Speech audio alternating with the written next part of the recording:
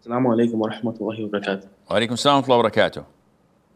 My masjid has a donation box, and they've been like the rent for every month is getting really high, and they're struggling to pay the rent. So my question is, if I donate, if I donate to them, do I get like the reward as a person would if they help build the masjid, like for every prayer, every like act of worship?